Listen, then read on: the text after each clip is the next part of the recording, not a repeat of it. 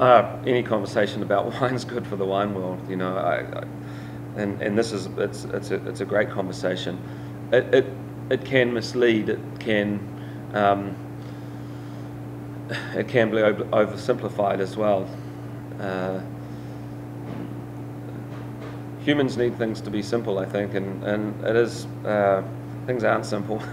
You know, fermentation is not simple. Fermentation is war. It's if you were the size of a yeast cell, it's just dog eat dog. You know, things are going crazy in there.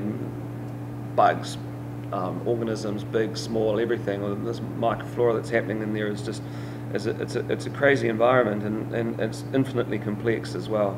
And so trying to oversimplify it into, say, someone telling you that they use X amount of sulfur and reducing it to a number and saying that we shouldn't be using more or less of it is just massive oversimplification of the process and the understanding of that.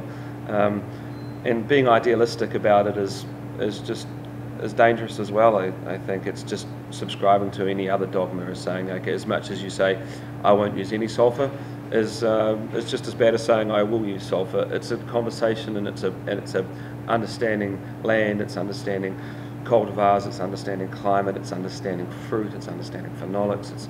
It's a massive process, you know. It's a massive undertaking so it is a conversation, and it's a very necessary one, but it doesn't start and finish in the bottle, and it doesn't start and finish with the consumer.